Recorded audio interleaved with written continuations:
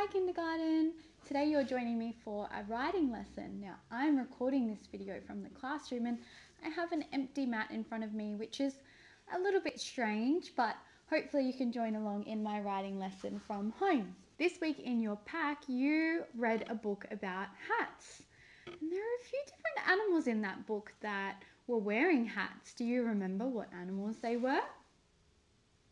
One of them was a rat. And there was also a cat wearing a hat. So I thought I would write the sentence, a cat in a hat. Okay, can you clap it with me? A cat in a hat.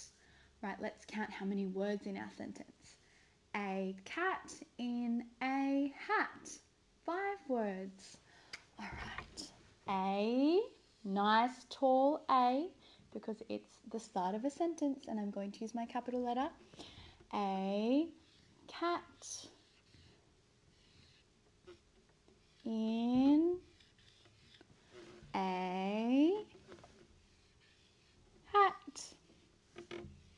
All right, and how do I tell the reader that my sentence is finished? I need to put a full stop. All right, can you read my sentence with me? A cat in a hat. Now let's check if it's 5-star writing. Do I have a capital letter? Yep. Do I have spaces? Yep. Do I have my full stop? Yep. Does it make sense? Yeah, it does.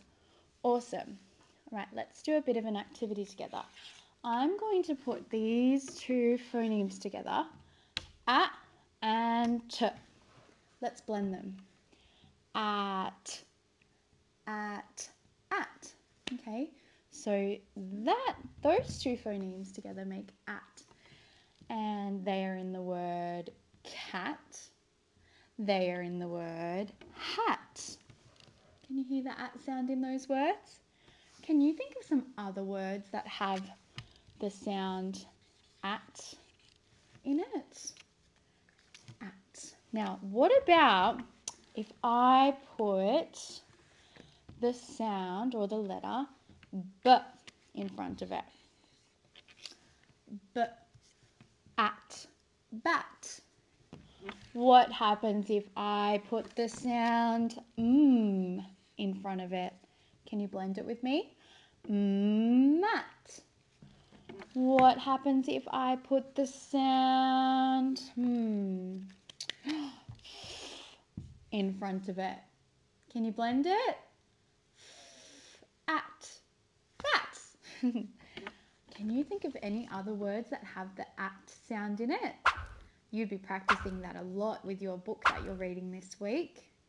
Thank you for joining me for my sentence of the day. Have a great day.